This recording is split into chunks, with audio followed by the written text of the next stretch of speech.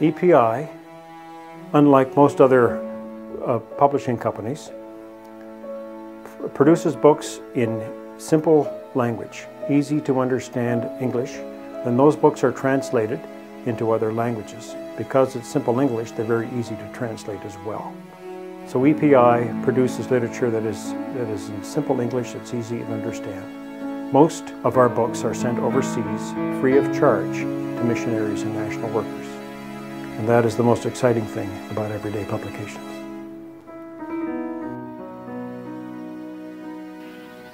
Jesus Christ said, if you love me, feed my sheep.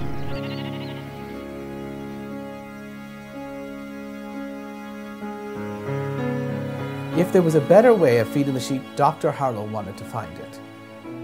We were in a board meeting one day and Dr. Harlow came in, and you could tell he had an agenda. He then went into a discussion about what kind of disposable income the people that we were servicing would have. Well, of course, they didn't have enough money to buy our books in the middle of Africa or other places in the world. So it wasn't long through that discussion that Dr. Harlow said something like, the purpose of everyday publication has always been to feed the sheep. You can't feed the sheep when the feed is in the back room and they're in Africa. So it wasn't long before the board made the decision that there would be free books. Free books to missionaries around the world. It was an amazing decision over 20 years ago. And to this date, it's still going on, and we're still here, and we've sent out more books. Millions of books have gone out.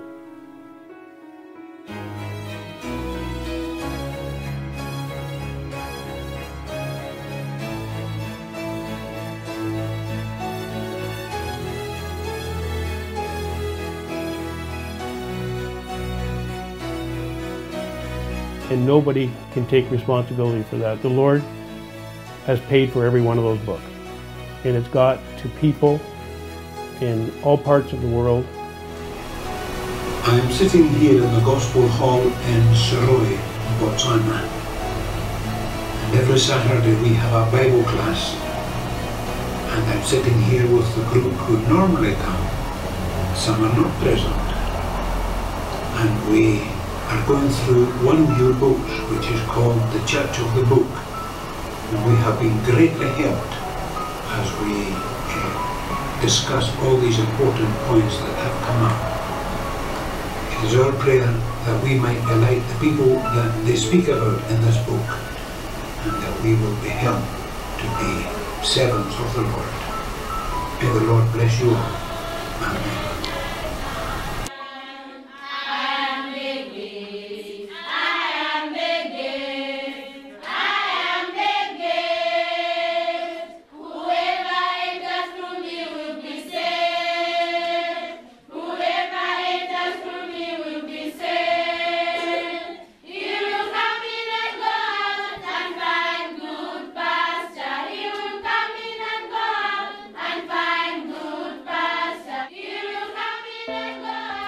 Ed faced quite a number of hardships in his early life. He was born in Toronto, and when he was quite young, he moved to Detroit with his family.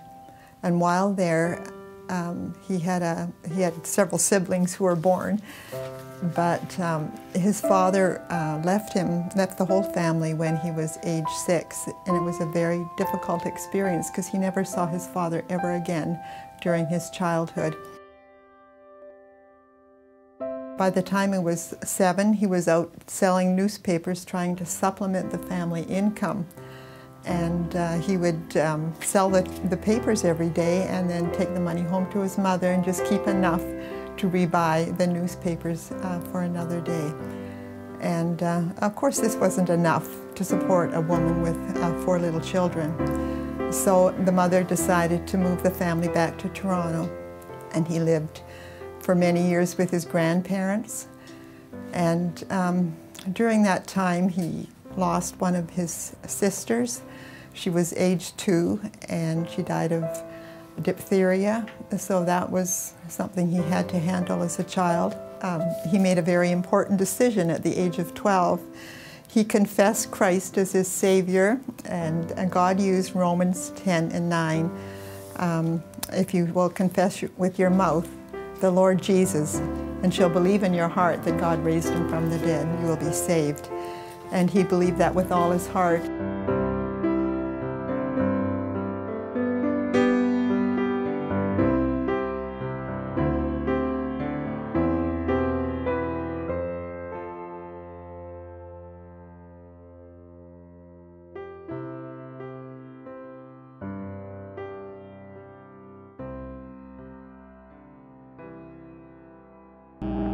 But the mass of the people walk right on, coming from they know not where, going to they know not where.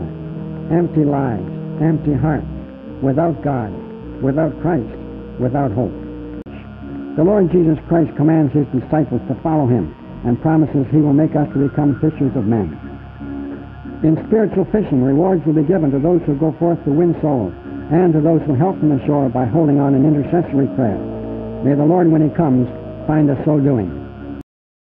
As a child, we just heard that he did suffer many hardships, short of finances, short of food, sickness in the family, death in the family, and that did help prepare him for life on the mission field and life that was to come, because he suffered the same things when he went off to Africa in 1935.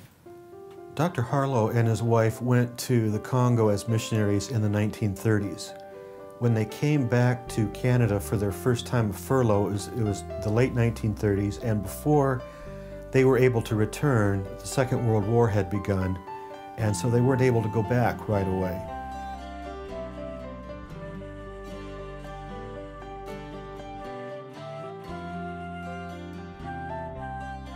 So Ed, along with Ernie Tatham and John Smart, started teaching an evening Bible class for young people.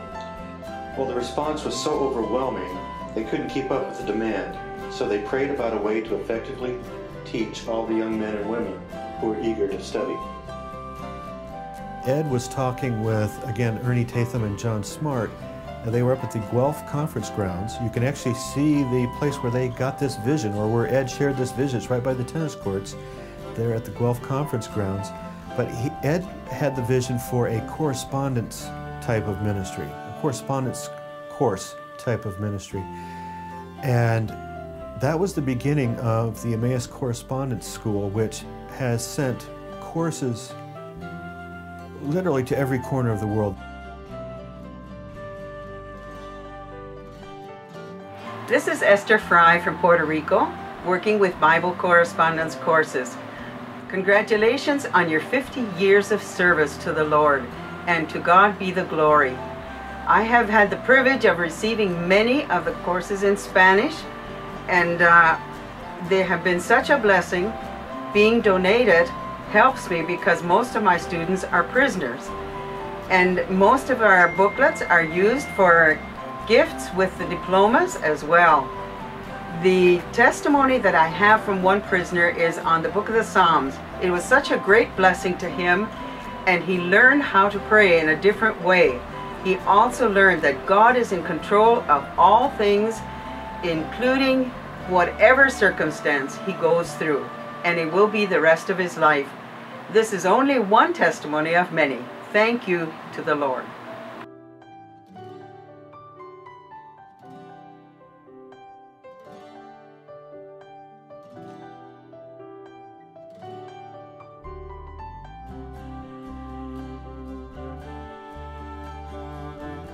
Ed got the vision, along with Ernie Tatham and John Smart, to start a Bible school in Toronto. And this was the beginning of Emmaus Bible College. I'm Ed Harlow, one of the co-founders of Emmaus Bible School, way back in 1941. This is where it all started, Central Gospel Hall in Toronto.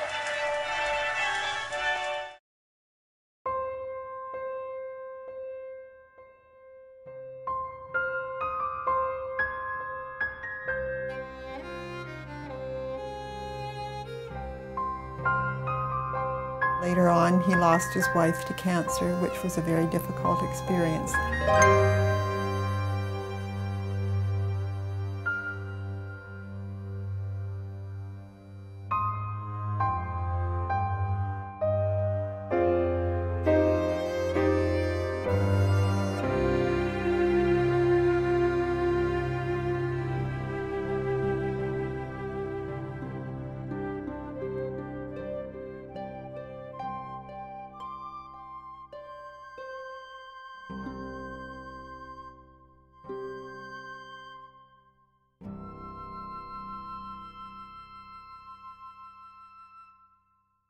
Within a year or two, he married Gertrud in 1964. And at that time, he had in his mind to start writing some books. And he wanted them to be simple so the Africans would be able to understand them.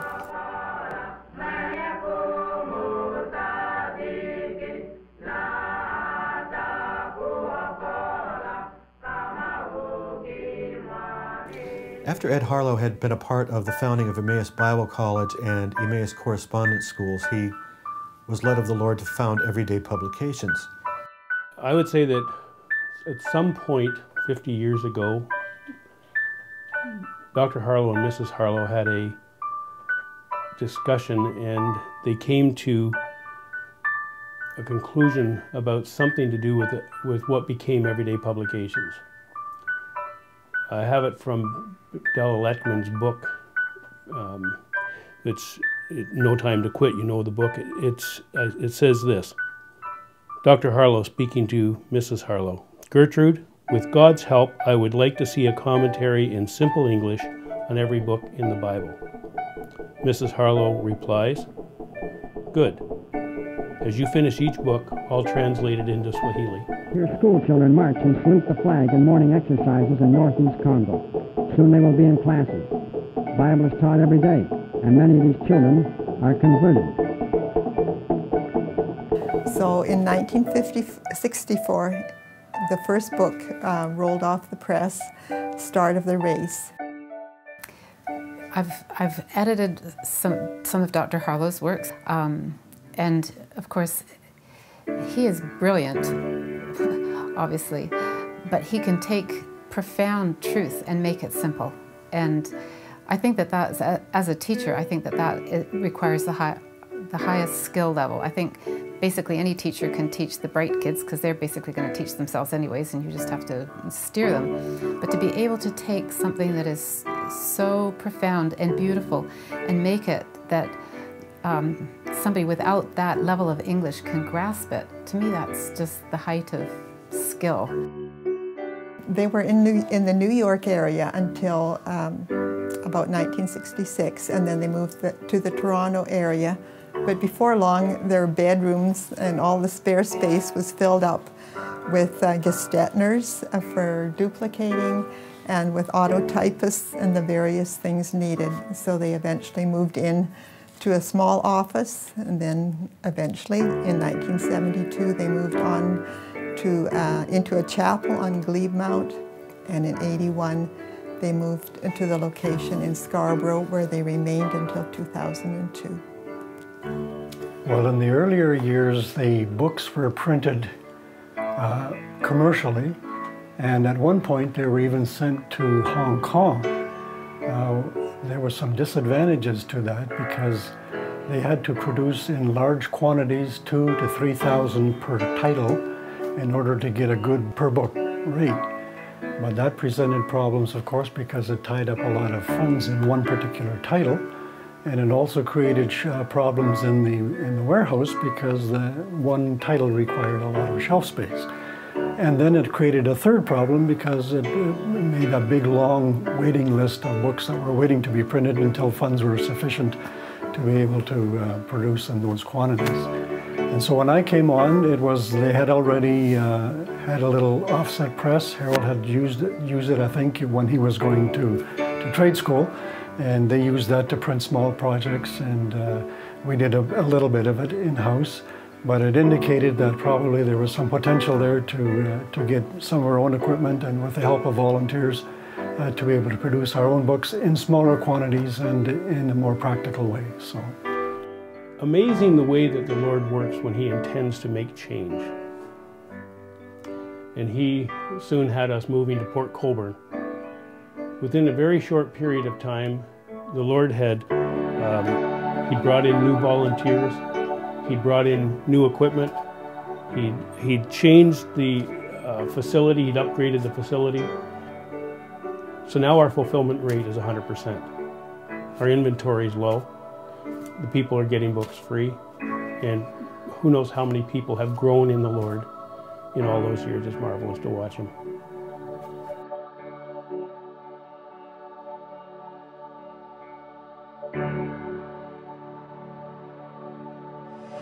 The Apostle Paul said that he would want to forget what things are behind, reach forth that which is before, press toward the mark for the prize of the high calling of God in Christ Jesus. Beloved, I would do anything to win two words, two monosyllabic words from the Lord Jesus Christ sitting on His throne. Well done. Wouldn't you? Then last November, when the doctor got ready to leave for Florida, he said, you know, I won't be back to Port Colborne anymore. So I said, Doc, where are you going? Where are you going? Well, I said, I'm going home. I'm going home. But he said, take care of things while I'm gone, and I'll see you in the morning. Look forward to it.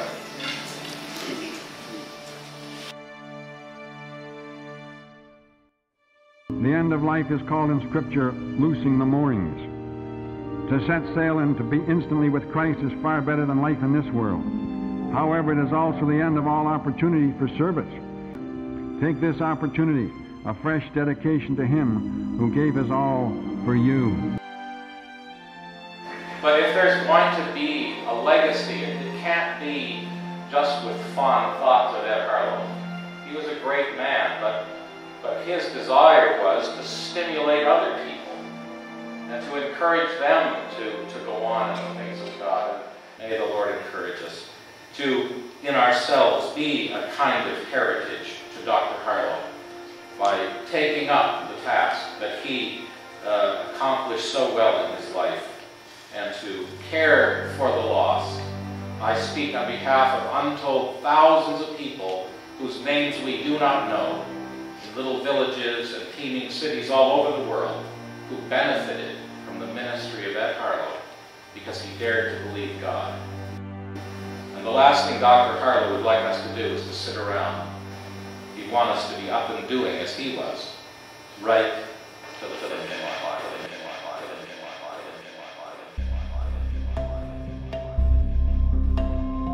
Some of the projects that we're currently working on here at Everyday Publications would be, first of all, the Congo Swahili Believer's Bible Commentary. This is Gertrud Harlow's project. She's now in her late 80s, and she is committed to translating the entire Believer's Bible Commentary New Testament, Bill McDonald's Believer's Bible Commentary New Testament, into Congo Swahili. She's in the book of Ephesians right now. She believes that the Lord is going to keep her here. She's praying, at least, that the Lord will keep her here until she can finish that project. She is literally, with age and arthritis and other health issues, she's literally typing with 2 fingers.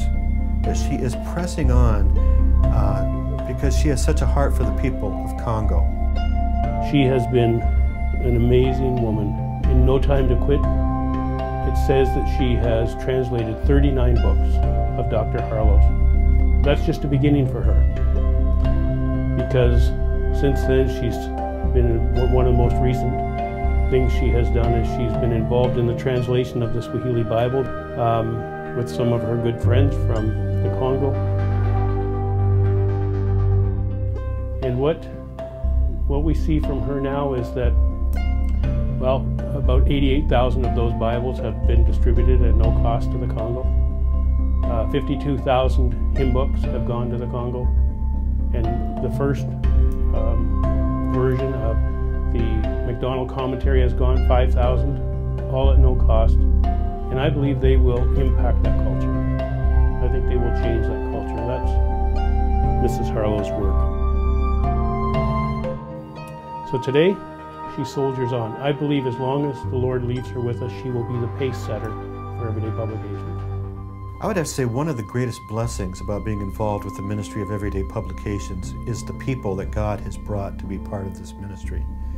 The love that I have for the people here and the love that I feel from them is amazing. The unity, the way that God has brought people to this ministry who are gifted in different ways, different talents, different skill sets, has been amazing and so encouraging. I've referred to Everyday Publications as the happiest place on earth or heaven on earth, and that's not just a trite saying.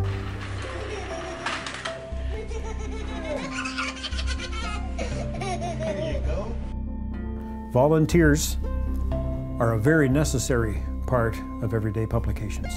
All of our translators, our proofreaders, our verse checkers are volunteers. In the print shop, most of our finishing and binding is done by volunteers. It's amazing to work with people that are so committed to reaching the world with literature. It's a dramatic thing to see that so many hundreds of thousands of people lives have been touched by this group.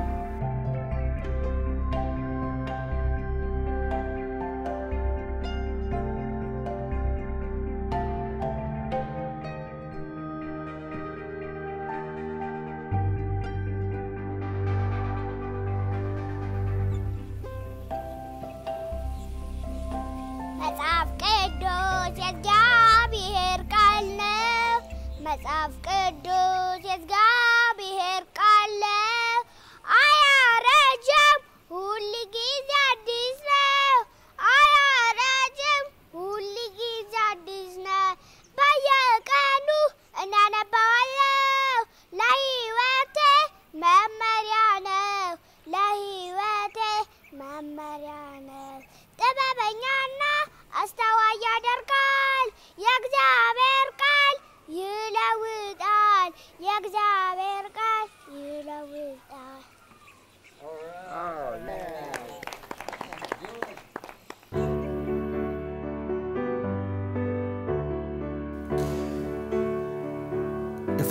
If I was to look into the future and try to express what I think the vision would be of Everyday Publications or the ministry of Everyday Publications, I really don't know if I could put that into words, because the focus has been from the very beginning, Lord, what do you want? What do you want to do with this ministry? What do you want to do with the people involved? So, to be honest, I would be very hesitant to even suggest something, because I'm sure it would be far short of what the Lord will bring about. I would like to see, if the Lord tarries and EPI is still here in 10, 20, 30, 40, 50 years, whatever it might be, again, that we are right in the center of His will and that He is being glorified to the maximum through what is happening here, that everything that He desired and wanted to accomplish through Everyday Publications is happening.